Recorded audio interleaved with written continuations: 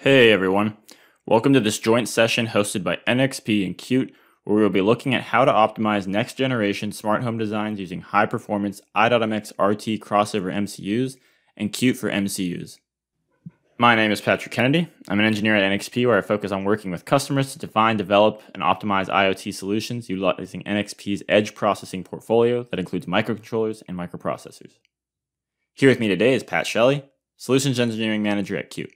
Now, before getting started, you might be wondering, what exactly do we mean by optimization? What do we mean by next generation? And why do we need optimization for in the smart home? To illustrate why optimization is important and what we mean by this in the context of developing smart home products, we can look at a very simple use case.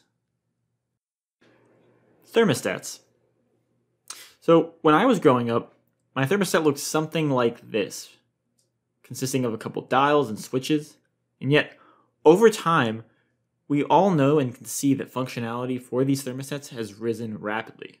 What used to be a purely analog interface comprising basic buttons now comprises high-resolution, full-color touchscreen LCD displays with voice control, personalization options, and invisible UIs like geofencing that detect when you leave your home.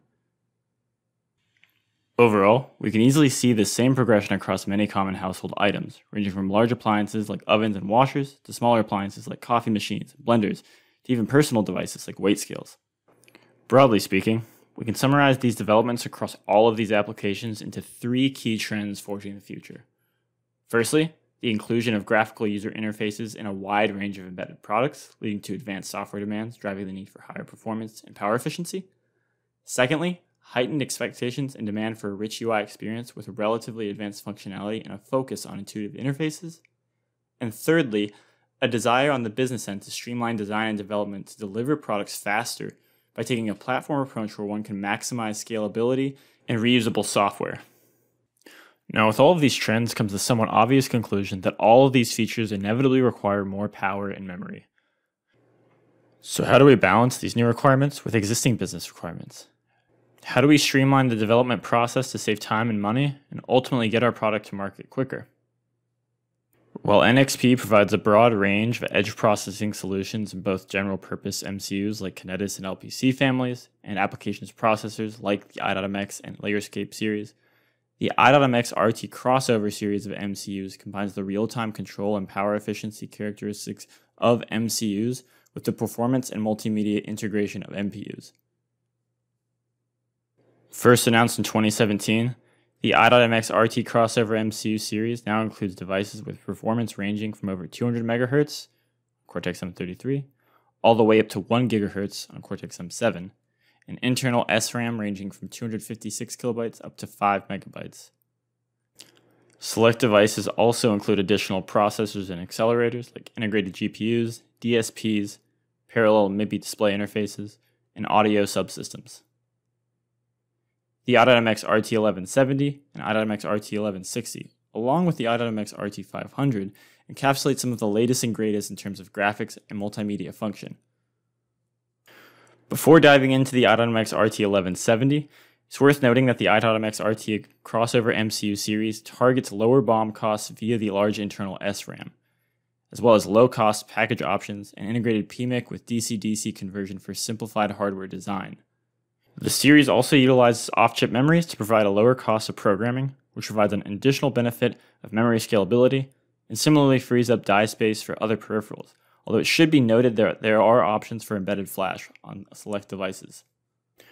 Looking closer at the i.MX RT1170 Crossover MCU family, the key things to note for this device include the dual-core and on-chip RAM, with the Cortex-M7 running up to 1 GHz, and an additional power-efficient Cortex-M4 running up to 400 MHz, an additional multimedia subsystem for graphics, display, and camera interfaces, including parallel and MIPI LCD interface displays, as well as MIPI CSI, and finally a 2D GPU with vector graphic support and an additional pixel processing pipeline, which we'll cover in more detail shortly.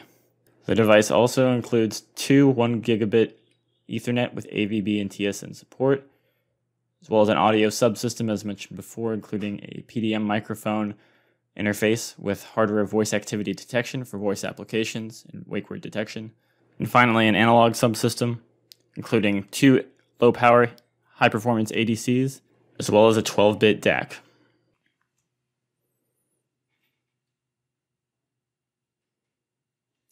Overall, the i.MX RT1170 Crossover MCU provides performance and low power in a dual-core MCU within a single package. This provides the additional advantage of booting from the Cortex M7, where the Cortex M7 boots first and controls the entire system, and the Cortex M4 can be enabled on need for things like sensor fusion, voice detection, or even customized communication protocols. Or alternatively, the Cortex M4 can boot first and control the entire system, and function as a security subsystem or basic system housekeeping. And the Cortex M7 can be enabled on need for things like UI maintenance and computational needs. In terms of low power, the Cortex M4 core is optimized specifically for lower power and can stay alive when DC-DC is off. And additionally, the Cortex M4 contains a fully isolated environment and additional resource domain control isolation between the two cores, providing a means of authenticating and partitioning resources between the two cores. Taking a closer look at the graphics subsystem, the i.MX RT1170 contains multiple camera and display interfaces, a PXP graphics accelerator, and a 2D GPU supporting OpenVG and vector graphics operations. As mentioned previously, the device supports both MIPI and parallel camera and display interfaces. Starting with the camera interface or CSI block, this supports both parallel CSI and MIPI CSI. Through the video MUX, either imaging signal can be routed to the CSI block for processing. In addition to forming image data, the CSI block can also provide the histogram and quantization functionality. The PXP supports color space conversion, rotation, and alpha blending, while the 2D GPU enables vector graphics on device, improving image quality and in many cases reducing image file size. The heterogeneous graphics engine works directly on video and display buffers in memory, freeing up CPU cycles for other tasks. You'll also notice there are two display controllers on the device, each of which can be muxed to either of the display interfaces, meaning two displays can be driven simultaneously.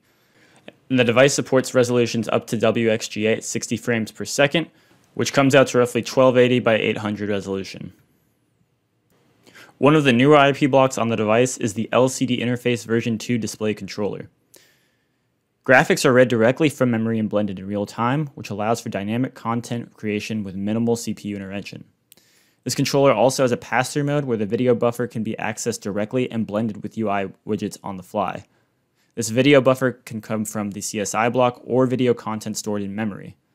This block supports 8 layers of alpha blending with 1 foreground layer for video, a static background image layer, and 6 UI layers for overlay graphics, and really essentially provides a means of blending video and graphical UIs with minimal overhead.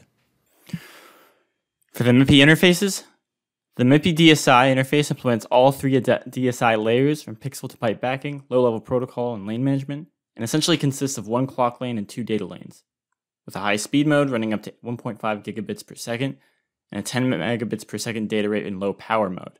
Compared to parallel interfaces, MIPI DSI and CSI interfaces are lower power and take up less board space due to the serial connectivity. The RT1170 also includes vector graphics support through the 2D GPU. This 2D GPU uses geometrical primitives such as points, lines, curves, and polygons, and is based on mathematical equations to represent images in computer graphics. This is different from raster graphics, which is really more so a representation of images as a collection of pixels, whereas vector represented images are more flexible than bitmaps. So we can have lossless resizing and stretching, and also it looks better on devices with higher resolution, and we also can have representation of images often requiring less memory. And most importantly, there is no need to redesign your UI if your resolution changes. For example, you can keep all the same branded assets and images and icons that you would use on, say, a smartphone companion app as is used on your smart home device display. The 2D GPU core consists of Avanti GC355 OpenGV core running up to 528 MHz and includes additional support for OpenVG, as well as your typical vector graphics functions such as rasterization, transformation, color conversion, path and stroke generation, paint rules, transparency, and Porter-Duff blending. The device also includes a 2D graphics pixel pipeline engine, which essentially is a high-efficiency graphics 2D and image processing engine capable of performing common image processing functions such as bitblit, image composition, color space conversion, single-pass processing for overlays and rotations and resizing, And finally, a data pipeline mode used in conjunction with the LCD interface for bandwidth savings on your memory. Okay, so in terms of hardware and software enablement, the i.MX RT1170 EVK includes a number of memory chips to test performance, a MIPI LCD display connector, as well as a MIPI camera sensor, an audio codec along with audio headphone jacks, external speaker connections, microphone, both analog and digital, as well as an SPDIF connector, a number of connectivity interfaces, and general tools and OS support with the MCU Expresso software and tools, including the MCU Expresso SDK with Amazon free RTOS, as well as support for IAR and Keel IDEs. The MCU Expresso ecosystem is supported on all of these EVKs for these devices and many of the other MCUs. It includes core technologies from NXP, such as the MCU Expresso IDE, the MCU Expresso SDK, which includes a number of device drivers, board support packages, device family packages, as well as key pieces of middleware such as USB stacks, graphics middleware, and much more. Included here are some links to get you started. Please feel free to visit us at our booth. We can discuss more, and there's a whole bunch of other useful links there. And with that, I'll hand it over to Pat, who's going to be covering Qt on MCUs for this family of devices. Thank you, Patrick. That was great information. Hi, my name is Pat Shelly with the QT Company. And in this next segment, I'm going to take a look at how the QT tools and framework can be used to create a tiered product offering, while at the same time reusing assets and using a common tool chain and process across the range of product offering.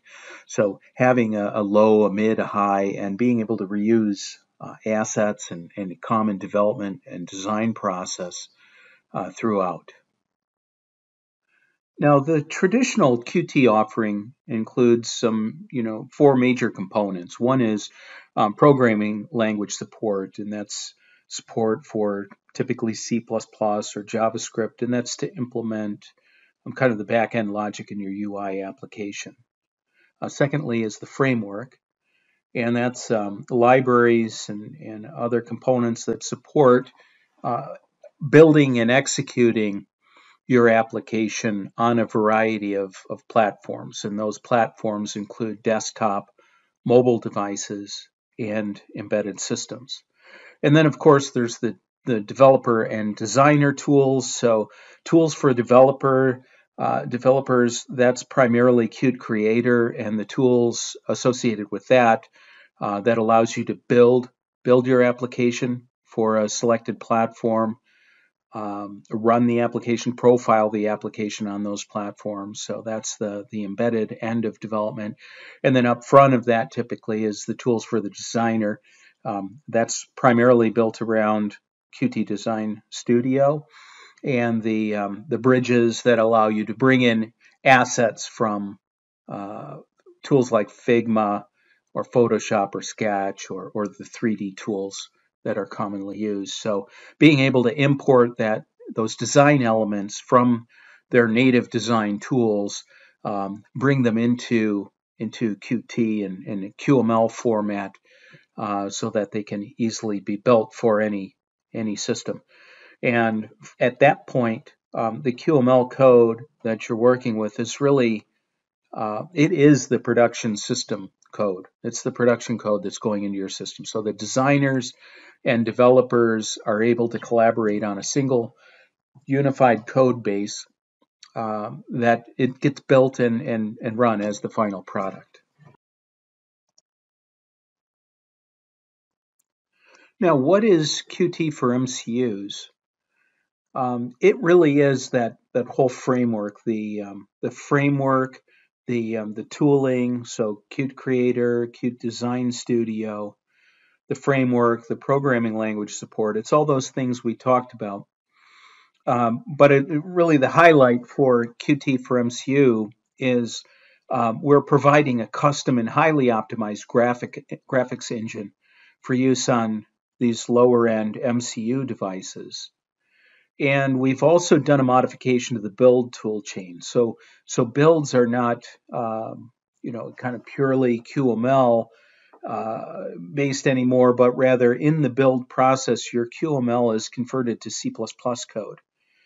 for the purpose of building for these lower end systems.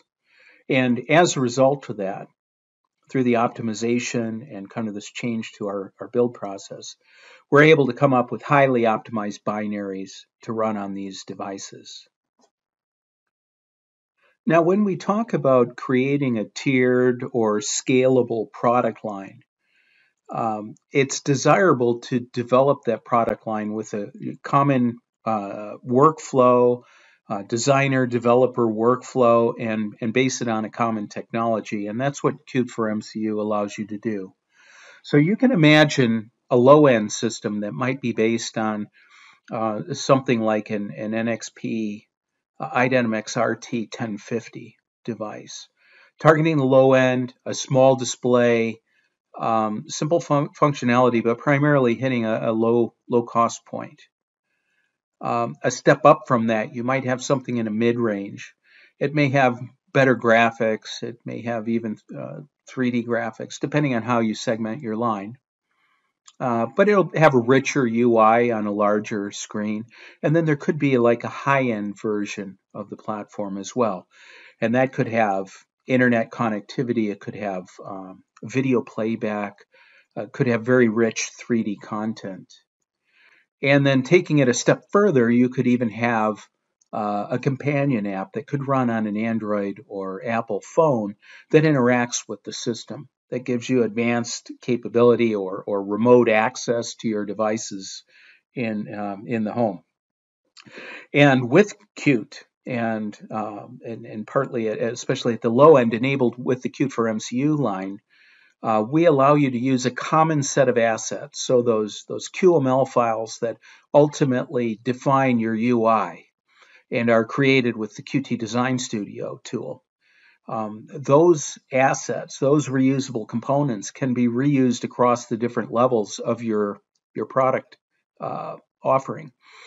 And the higher end will have additional functionality, but certainly across all four areas, across all four applications, the low, the mid, the high, and the companion app, you can absolutely reuse a lot of your content, a lot of the graphics, all the framework, use a common tooling environment to create these UIs, and really enable the reuse of software components, of UI components across the platform levels. What we've been watching here on the screen is the low-end system. So that was created in Qt Design Studio. It's designed for a small screen. It's got a very simple user interface. So start button, there's modes to select what you're cooking. Those assets, though, that are used in the low-end system can be reincorporated into what we're seeing now. This is the high-end version of this. So this could be targeting an i.MX 6 or an i.MX 8 device with a larger screen. There's definitely a lot more functionality incorporated into the application. And as with the low-end system, while it does target a specific piece of hardware, we're also able to use the desktop kit in either Qt for MCU or normal Qt to preview the UI on the desktop and see what it's going to look like. So what we're seeing here is the high-end system. This also incorporates some video, so you can have streaming video, streaming recipes. A lot of capability here, advanced 3D that's not capable in the lower end devices. Now, because of the cross-platform nature of Qt, and that is kind of you write the code once and you can build it anywhere, provided that the functionality is available on the target, we're able to preview these applications on the desktop. Taking that a step further is the companion app. So not only can we build for the desktop, we can easily build for an Android or an Apple, a mobile device, a phone or a tablet.